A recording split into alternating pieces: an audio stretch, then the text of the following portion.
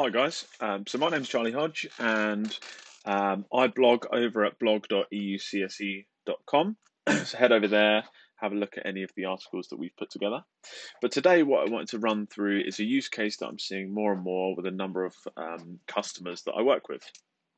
And essentially that is to enable Windows 10 out of the box enrolments into Workspace ONE using Okta as the main source of user credentials. So no Active Directory in place here. We're using Okta for everything. So creating users, managing the groups, creating passwords in there, and we're really provisioning the user accounts across to Azure and Workspace ONE all from Okta. So I've put together a diagram of how this works. There's a lot of lines, so hopefully it's not too confusing. But essentially, if we run through this, we've got Okta here. Okta is being our universal directory, if you like, instead of Active Directory. And what this is doing is provisioning users into Azure.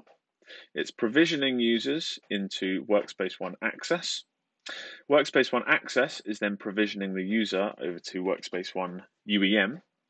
And then we've got an Azure MDM application set up within Azure so that when a device is taken out of the box, it's forwarded onto Workspace ONE UEM, and that in turn is using Okta for authentication.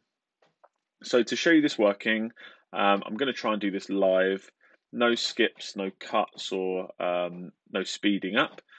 So if I head over to my Okta portal here and I go and add a person, so I'm going to add someone here. Let's go for Frodo Baggins. This is going to be F Baggins at ch-productions.co.uk. So I'm going to set the password here so I can log in. I don't need to activate anything via email. And then I'm going to go and hit save. So what this should then do automatically is you should see, first of all, over here, I'm just going to go and refresh this.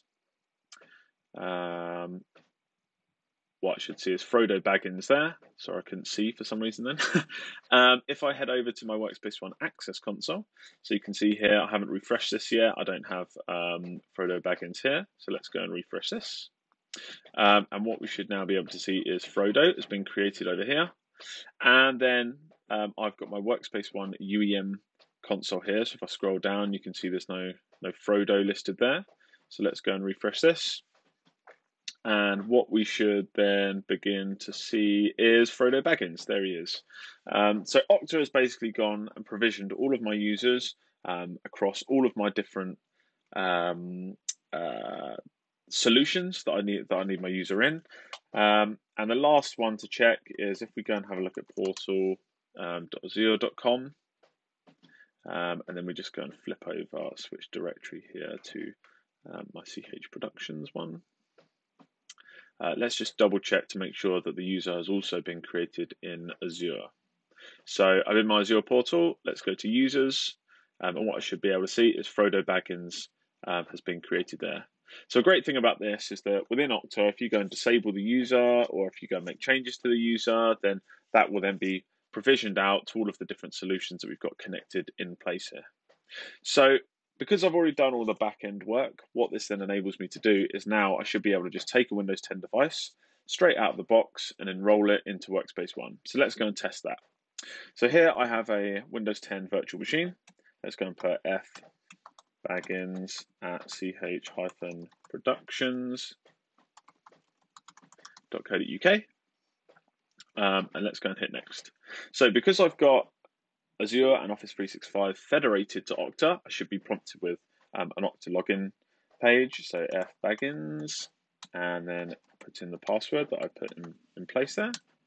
Let's go and hit sign in. So I'm going to remove this user afterwards. So if we go and create an account,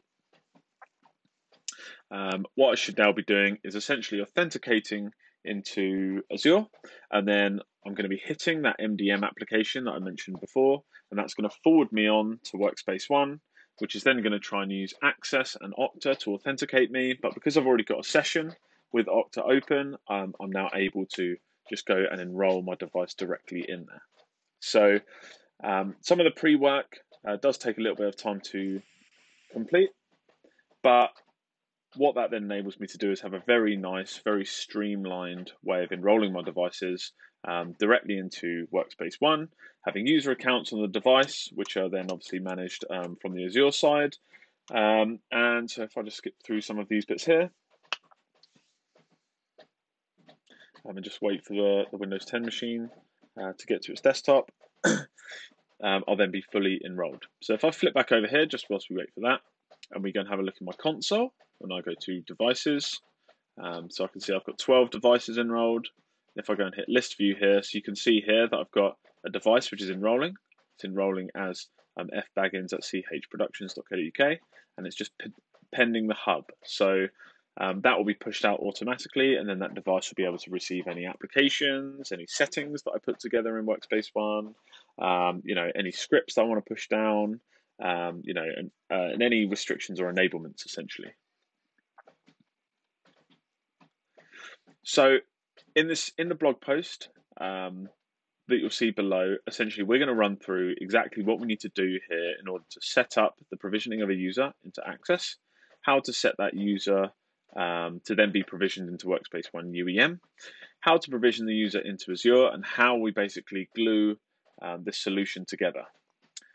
So hopefully that's been helpful.